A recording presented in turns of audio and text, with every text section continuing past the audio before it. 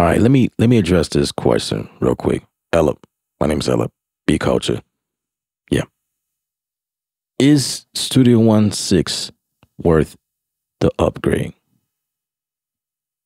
The answer to that is, if you have to ask that, then the answer is probably no.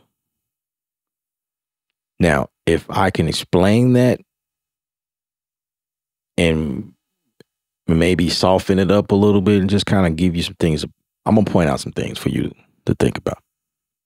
So, Studio One 6, or anything of that matter, it's only worth the upgrade or worth the effort to move forward with anything in life when the value is there. When you can see value in something, then it's worth that extra step forward or backwards, depending on what you discover. Now, here's what I encourage you guys to do, because I find this question to be quite often, and I don't know if it's I don't know why is that even a question? So when I am interested in something, or wondering if I should move forward or move, stay the same or move beyond what I currently have, I always do research.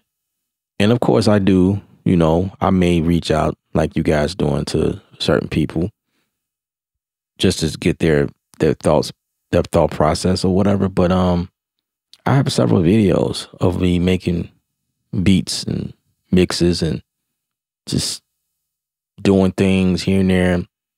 And I even have like these little vlog talks, if you will, podcast style talks about things I'm frustrated with and things I like about Studio One, things I feel like need to be updated, or just, because I'm a user, I dig a little bit deep and I talk to you guys from a transparent place in my heart, and I let it out to you guys, and I get interaction from you guys, and it's a good conversation, ongoing conversation that we have about what's really going on with Studio One. So I encourage you guys just to, subscribe to the channel, look up some of those videos, and there's a search function on this channel.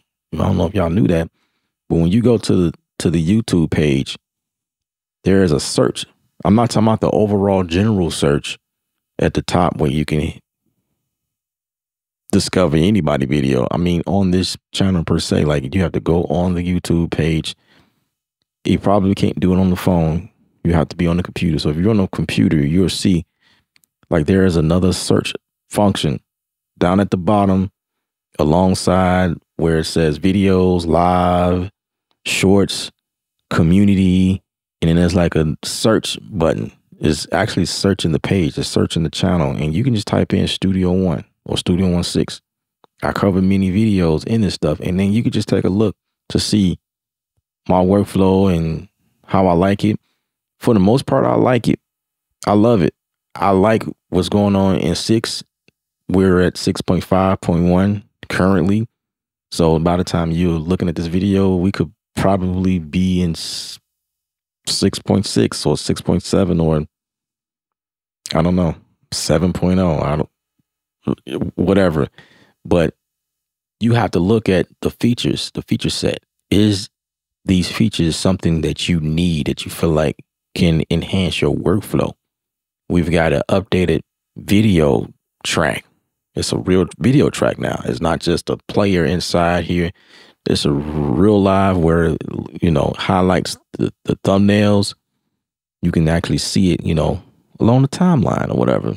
I still think there needs to be more, scrubbing will work.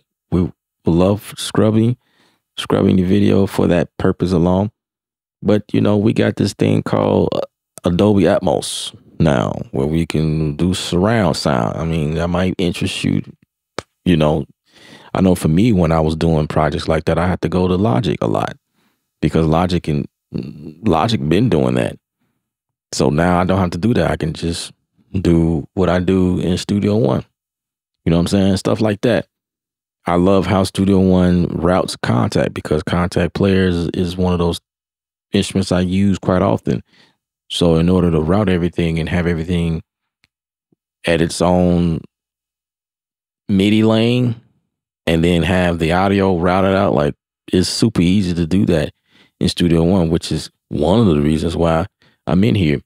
There are some other things that happen in here, with the dynamic EQ. There was an update that happened over time. Now we have that.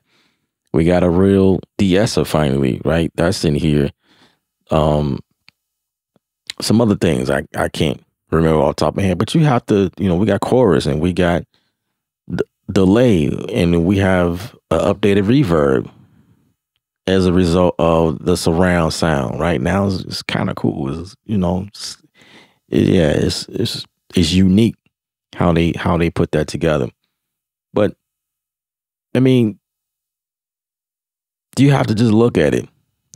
For me per se, things that already been in here, like we have the arranger page where you make the beat or make your mixes or whatever, and then you got a mastering page, like that's separate.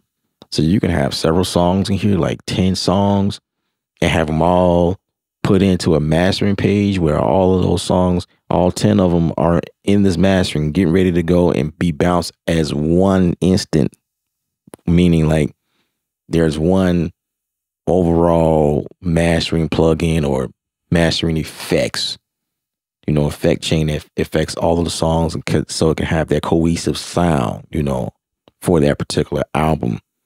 The artwork that comes along with it, the metadata and whatnot, that type of thing, being inside of, like, still within Studio One. You don't have to go anywhere. Everything is here. It's how I've been releasing my projects, where I'll just wait till I get a certain amount of songs that I'm ready to release, and I'll just have them all lined up in the mastering page.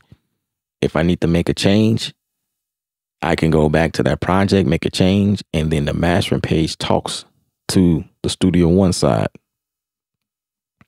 You know what I mean? Like, say, hey, it's like a little indication that it's really cool. Like the integration between what's going on in Studio One and all the things but that's old stuff. But I guess I'm talking about why I like Studio One. But I mean, there were some updates that happened over time. The lyrics track, you can add lyrics to your beats and have lyrics, like you could type the lyrics in and find where you are and stuff like that. So if you're an engineer, a recording engineer, and you guys are writing lyrics in the project, well, when they say go back to "Can I See You," just type it in and then just put you right there instead of fumbling around. Oh, by the way, there's this track called Range. It's a range track up here. You just label that or markers. You'll easily know where you are, but specific words, because you're writing lyrics in the project now. See, that might be breaking to you. I don't know. That's just, one of those things does that tickle your fancy? You know what I'm saying? Like, does that motivate you? Is that something you look forward to? And or it may not be something that's worth it. Like, I don't want a lyric track. What is this? So there you have it. You can stay wherever you are. That's totally up to you. By now, there's several videos from several people who's saying what they feel and like how they like using Studio One or how they don't like using Studio One.